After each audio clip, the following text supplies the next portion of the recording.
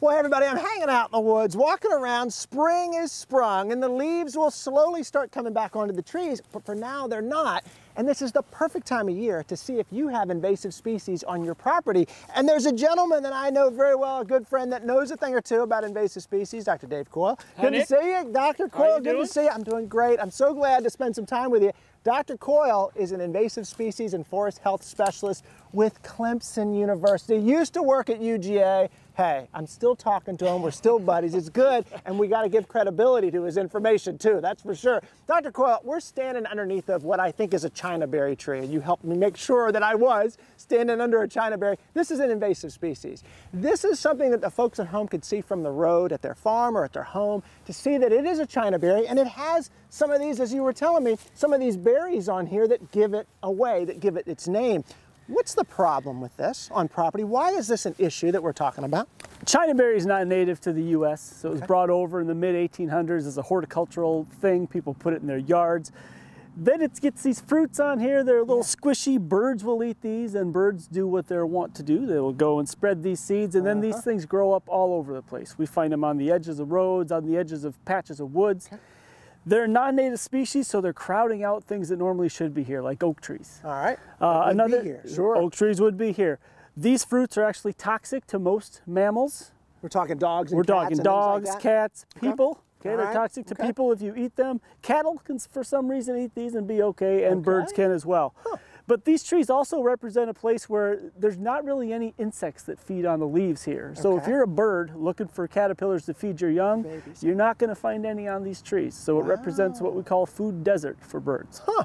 So this is taking up space from a tree that would provide food for birds, which is not a good thing. So what you're saying is we need to take care of these. We need to take them out, get them off our property. How are we going to do that? I mean, what are some options we have? There's some good options. For something that's small like this, we can cut it off right at the bottom and put some herbicide right on there. And herbicide, the active ingredient is triclopyr. That's very commonly used. It will prevent this thing from resprouting and just kill it in place. We've got a tree behind us that's a lot larger. This great big one here, you're obviously not going to cut that thing down very easily and squirt herbicide. But there's a method called the hack and squirt, where we can take a hatchet, cut a bunch of notches around the tree, and then squirt some herbicide right in there. Look, like this? I mean, we just happen to have this out in the woods. What do you know? What do you know? So we've got this hatchet and we've got this herbicide, and what you're saying is I would just go around this tree, and I don't want to damage this now, but I would go around this tree and hack into it, and then every time in that hole, you would squirt that. There. And that's going to travel up that tree and kill it. Now, when it becomes a dead tree, I'm a wildlife guy, I know you are too. Isn't that a good thing for animals? This becomes a snag, a standing dead tree. That's right. Woodpeckers, cavity nesters are going to love that. That's interesting stuff. So we could cut it down, spray there, do the hack and squirt method, taking care of these guys. Something we're going to want to do on our property. Now, this is one of several invasive species we're going to talk about today. We want to travel down the road a little bit and take a look at a calorie pair next that I know is near and dear to your heart. A lot of what Dr. Coyle deals with is that species. So let's travel there now. So we've moved down the road a little bit from the woods down along a road, and Dave, this is a disturbed area. I mean, this is along a roadside. It's kind of noisy out here right now. This seems like this would be the perfect place, you say, for something like we're looking at here. What is this tree, and why is it so important? Yeah, this is a calorie pear. You'll see them really common in the springtime. You've got these beautiful white flowers. They come from the Bradford pear, which a lot of people have in their front yards along the roads and all that.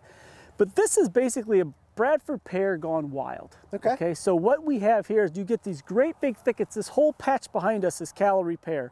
One of the things it does, it crowds out everything native. Nothing really is growing in here except a couple blackberries and a bunch of calorie pear. Here's blackberry. Yeah, just like Chinaberry, nothing eats it. Okay, so you don't have any insects on here. If you're a bird looking for food, you're not going to find it in here at all. One of the bigger issues we have is that when these take over, they get really sharp thorns. And so you can see some of these right here, these sharp thorns. They will easily puncture your skin. A lot of landowners who have been trying to get rid of these have lost tires because they'll pop tires on tractors, on pickups, on wagons.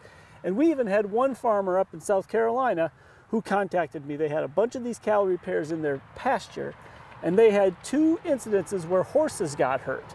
In one case, a couple little colts were running around and they ran into these thorns and scratched up their face. And in another case, one of those horses stepped on one of these things and then ended up with a really bad infection in their foot. I just can't imagine, or a child or something running along. You see these things sticking out. Something very important to point out, for sure, from a safety standpoint. I want to talk about controlling these guys, getting these guys out of here. Although they're pretty, what can we do about them? Let's get our gear on. Let's take care of this guy.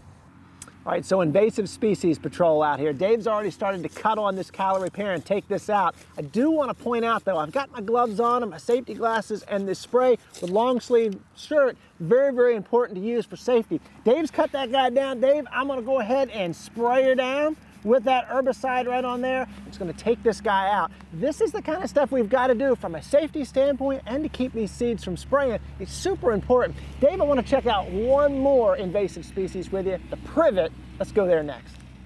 So for all our friends at home watching maybe in a residential area, we've moved to a residential area and we're looking at something right here, Dave. Privet, something very, very common, again, in a disturbed area when we've got this kind of stuff, which is so characteristic, these opposite little leaves, and this time of year, still gonna be green, right, Dave? They're gonna see these out, disturbed area. What do you recommend we do about these? What do we do to control this? In the springtime, when privet is kind of the only green thing out here, you can treat this with a foliar herbicide, a glyphosate, or even a triclopyr. Go ahead and spray the foliage. You're not going to kill anything underneath it because nothing else is growing. Okay. Whenever you're spraying stuff, be very careful that you're wearing your proper PPE, your personal protective equipment, I had it on before, goggles, that's right. Your goggles, your gloves, hat, pants, long shirt. Yeah. Don't spray where it can be over your head. You don't want any of that spray to drift back into your face. Yeah. And make sure if you're spraying, it's not very windy. You want it to be a nice calm day to spray to make sure that spray gets exactly where you're trying to put it. Yeah, and I love that point. If it's windy out and we're spraying, I can just see myself out here spraying everywhere and it coming back in my face. Right back in your face. We want to get it down here waist or below. And you're saying just spray right on the bark. In some cases, you can spray right on the bark, either the leaves or the bark. When you've got really thin bark, if you can scrape that bark with your fingernail and see a little bit of green, I sure can. This chemical will get on that bark and soak right in, and then the tree will take it down, the privet will take it down, it will kill it that way. And that's great. Great to be able to control this. And look at where we've come today. From all three of these invasives, this central theme we've seen, it's disturbed and we can control it with herbicides and a little bit of cutting. Simple enough, and we can do it at home. Dave, thanks so much for spending time with me today. Such a great time to be together and hanging out outside. Y'all know what to do. While you're learning more about some of this, maybe online or from your county extension agent, always like to make that plug, hop on over to the Georgia Farm Monitor Facebook page, see what the guys are doing there. And while you're online, check out the Ranger Nick Facebook page. I love to check you out there. And until next time, as we always say, Dave, for the Farm Monitor, I'm Ranger Nick, reminding you enthusiasm is contagious. So pass it on. Y'all, thanks so much for watching. We'll see you back here next month. See ya.